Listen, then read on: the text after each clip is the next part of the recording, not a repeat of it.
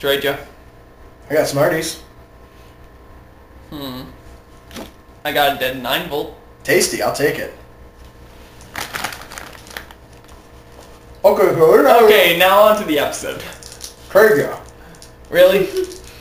What? I traded you for it. I can do whatever I want with it. Are you gonna keep it there the whole vlog while... No, people won't understand what I'm saying. Alright. I like this episode, actually. It had a lot of great moments. Plus, I want an Orthos now. In Orthros. Except one that doesn't drool quite as much. I was expecting Fluttershy to keep it. Traded it for a bird call? I want that bear call. Yeah, really. And did Rainbow Dash almost trade... I don't mind a bug call. I could summon a bug in an army full of bugs. To tear everyone apart. Yes. I'd go for, particularly if you could choose a species, crow. Yeah. Get a murder of crows. This murder murder of your crows is to murder you. Oh, I am so delightfully funny. I am so delightfully insane. But anyway, yeah, I didn't care for that because I wanted Rainbow Dash to get the book. At the expense of selling... No, not at the expense of selling Fluttershy, no, but I kind of wished it would happen more like, oh, well, why don't I just take the dog and you keep the book? That was the deal anyway, because that was the deal. Yeah. Fluttershy wasn't part of the deal. But that was not part of the deal. I've altered the deal. Pray I do not alter it further. That's basically what happened. Yeah, me and my coworkers had a Star Wars marathon last night. Pray I do not alter it any further. But yeah, this was a good episode. I just don't know how I feel about the way it ended.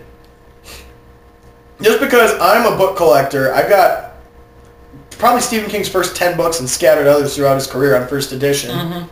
Many of which are worth good money right now, but I never sell them. So I feel like as a collector, I wanted her to have that book. What was that, the first one? Sapphire Statue, yeah. Plus, I mean, come on. The deal was the Orthros for the book. Not the Orthros and an indentured servant for the book.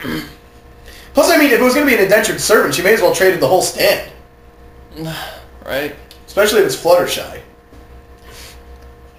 I wish she'll do it Wait a minute, wasn't she thinking about the animals she has at home? Who's going to feed them? That's a good question. It really is, because who's going to feed her animals at home? Probably Rainbow Dash. Oh, what about the other two storylines happening during this? They were kind of in the background. They were definitely background. It was definitely Rainbow Dash and Fluttershy. I love the lesson that... they showed up in the backgrounds of the other two plots. Yeah. I love the scene, though, with Applejack and Rarity. I know you're going to love it because you got it. 100 exactly like it, sitting in the drawer, doing nothing. It's the rustiest, ugliest, most disgusting thing I've ever found, so I know you'll love it. I exaggerated, but that's not actually what she said. But that little passive-aggressive exchange at the end, too. And Rainbow Dash taught the lesson.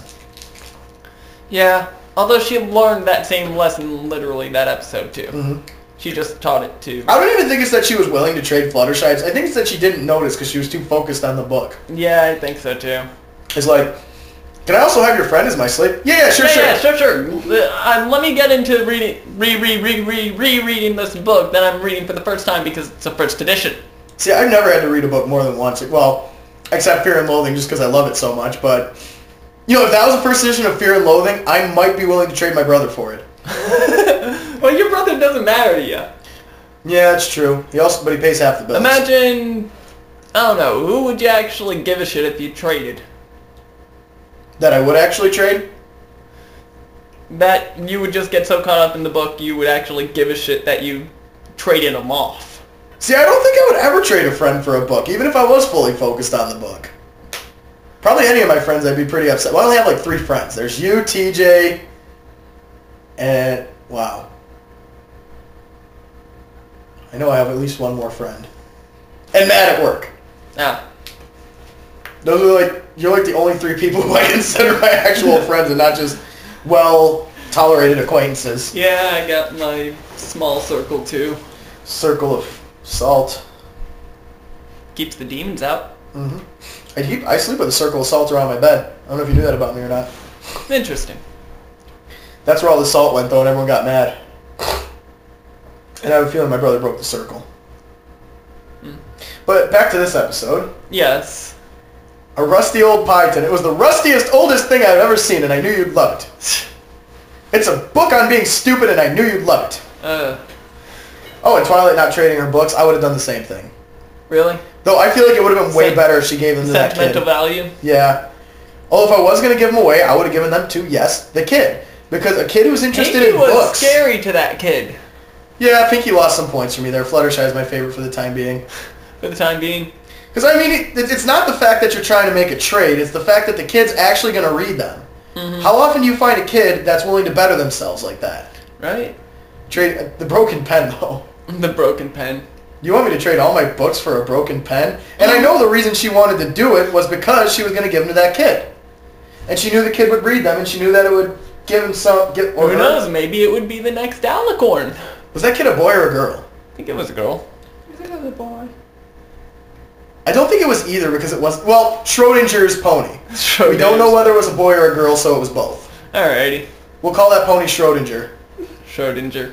Or Schrodinger, however it's pronounced. But I saw eyelashes, so my guess is... Possibility. I'm still going with Schrodinger's pony. Okay. But, yeah.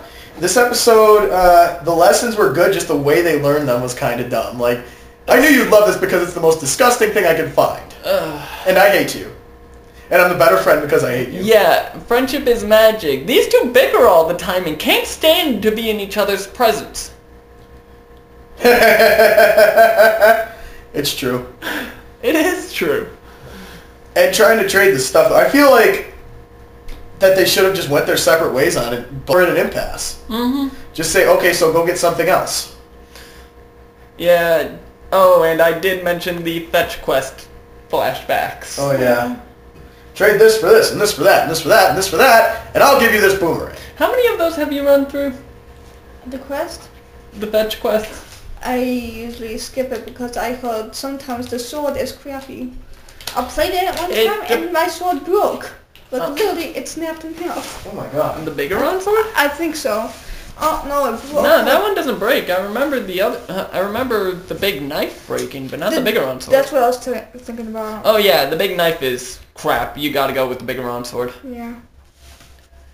That one is really good, but if you're gonna try and deflect like Ganon's which game is this? Ganondorf. Ocarina of Time. That was my least favorite, actually. Really? A lot of people were shocked by that. It just didn't do anything for me. I'm not sure why. I love it. I like Majora better just because it had that darkness to it. Yeah. Did you know that the 5 different areas of Majora's Mask were the 5 stages of grief? Really? Mm-hmm. Mm-hmm. Denial, which is Clocktown. Anger in the Swamp. 3rd stage is... Denial, anger, depression? Yes, depression, It's which acceptance. is... What's it? Acceptance, like... Acceptance Stage is last. 5, Ikana. And the 4th stage is bargaining. Yes, in which you have that in, shoot, what's the area that I'm not thinking of? Snowhead is bargaining because they're pretty much putting all their bets into this one person saving them. Yeah. Then you have depression in the Great Bay with the loss of the children. Is that the one where Where the Zora? father? Yeah. The father gets back to normal from being the mommy, and then his daughter comes in, and the father realizes his daughter for the first time. Yeah, where you find. Nah, it's where you find the father dying in the sea. Oh, in the Majora's sea. Mask. I was thinking about this one clock tower. There is much to be feared. In the clock tower, that's denial. Note how everyone's so insistent on just keeping the carnival going that they just completely ignore the fact that the moon's getting bigger and coming down toward them. You got 72 hours. There are many things to be feared in the sea. Krakens, Great Cthulhu, Dagon, Hydra. Mm-hmm. Countless buried dead sailors who come back as ghosts to try and steal your soul and drag them down to Davy Jones' footlocker. Ikana is straight out acceptance because they just deal with the fact that they're dead. They know it. you help the king of Ikana and his 2 soldiers accept the fact that they're dead. The Ikana Empire is no more. I like how people think that you play as a dead Link.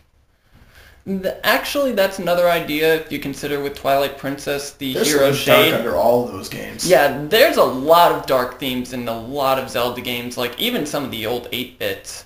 Ben drowned. That's a creepy pasta. It's stupid too. I know. Most of the haunted games are stupid. Some of them are interesting.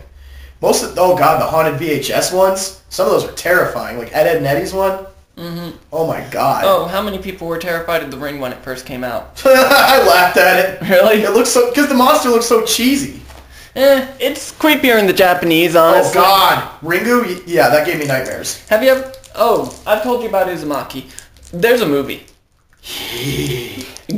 I haven't even bothered to look it up yet because the trailer made it look that creepy, and I know the books. Have you read Gantz or seen it? Dude, I have the box set. Gantz? I had to stop watching when the kid's eyes exploded. I actually know the whole song that the ball sings at the beginning of the games. Gantz? Gantz. That was a really disgusting manga, but you can't help but feel sorry for the main character. We got a complete video game tangent. Yeah, let's go back to when you're talking about fetch quests. Yeah. I will trade you a vintage copy of Majora's Mask for a copy of... I don't even know. I'm done now. Yeah. I was on one of those fetch quests in real life once, though. Really? Trying to get a holographic Charizard. I did get it. I traded a holographic Blastoise for a holographic Mewtwo. For the promo Mew one that somebody wanted for some reason. For an entire pile of rare cards that I traded for the Charizard. Damn. Now, if it hadn't been bent, I probably could have made a lot of money off that deal. Mm-hmm. Just like I've got a Rush 40th anniversary calendar that I hung on my wall. In the plastic, it's selling for $1,700 right now. Wow. Yeah, I literally kicked myself in the face for that. It's probably still worth $200 or $300 though, just because it's the 40th anniversary thing and it's signed, but it's not signed. That's wishful thinking. Yeah, if only. Yeah, for those of you watching, you all know I'm a Rush fan by now. Yeah, by the way, did you upload the... I actually want to redo that, because I don't want to go off on too many tangents when it comes to an album review. True. It's one thing with our vlogs and whatnot. Because usually it's all connected in some way, but with the album review, I really want to make the connections we see between Equestria and Albion. Like the mirror and the... Yes, the multiple dimensions, his other mother. Well, I haven't gotten to the other mother yet. Well, I've only seen the mirror so far. He doesn't meet his other mother. She wrote one of the books he finds in the bookstore. He sees her name there and he says, "That's my mother's name." She's like, "Oh, but it's another." I haven't gotten there yet. Not a big spoiler. But how far are you? Honestly, he went to look for the bookstore again and it went missing. Yep, because it's from another dimension. That's where I am. I ended at that chapter. It's so cool. Like all the things they do in that book are just amazing. Like I'm still trying to drudge through it, but honestly, with this week of work, it was just... It's over now. Yeah, I was going cross-eyed just from the headaches I was getting. For the record, people, for those of you who don't know yet, we're going to be doing a review of Clockwork, the album, and the novel. It will be on his separate channel. It'll be on my channel. Cthulhu Dark Lord. But back to this episode. Yeah, we might want to wrap it up soon. My phone's dying. There's not much more I have to say about this one. I feel like the lesson was more about focusing on, with Rainbow Dash, is that friends are more important than stuff. Yeah. It was more that she was focusing on greed. I really don't think she meant to trade Fluttershy. I think it was more of a... sure. Kind of like Pinky making Fluttershy cry multiple times in Philly Vanilli. She lost a lot of points for me there. Wouldn't doubt it. Crawling up the wall, gained them all back, though. That was awesome. That was freaky. I could do that. Want to see? I'd rather not. Okay. Fair enough. I'd rather not. I wouldn't want to explain to the neighbors why they're hearing thud, thud on their floor. Oh, and I'd be making freaky noises, too. Yeah, no, I think my neighbors wouldn't be wondering what the hell we're doing down here. And then if they came in to see what was going on, I'd twist my head backward and say, "Hello, bring me some tacos, and I won't swallow your soul." See why I hang out with this guy? Yes. He's just a little bit crazy, that guy. Just a little bit. Crazy is a term of art, insane is a term of law. Hunter S. Thompson.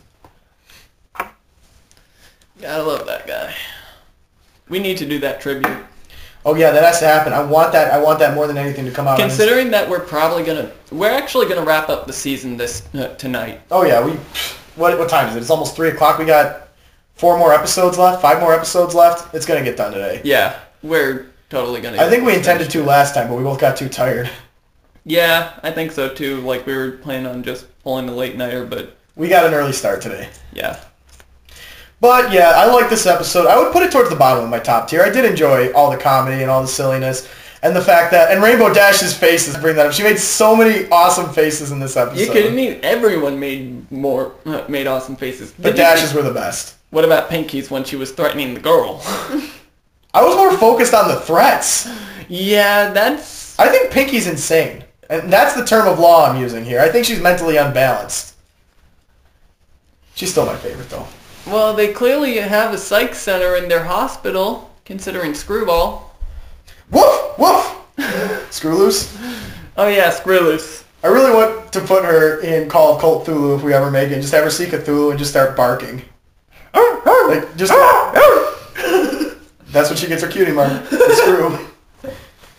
But yeah, I don't have much more to say about this one. We're going to end up going off on our planned projects if we keep going. So... Yeah. All I really have to say just is even I like random ideas we may or may not throw in. Oh, the Lovecraft trilogy is happening. If I have to do it by myself, it will happen. Yeah, we'll see. But I'm sure you'll want to help with that. Yeah, I'm just more focused on our own adventures so far. Yeah. See, my problem is I can't focus on one thing. I've always got 40,000 stories going on in my head at once. I'm a writer, though. What can you do? Anyway, we'll see you guys next time after Inspiration Manifestation. Bye, everyone.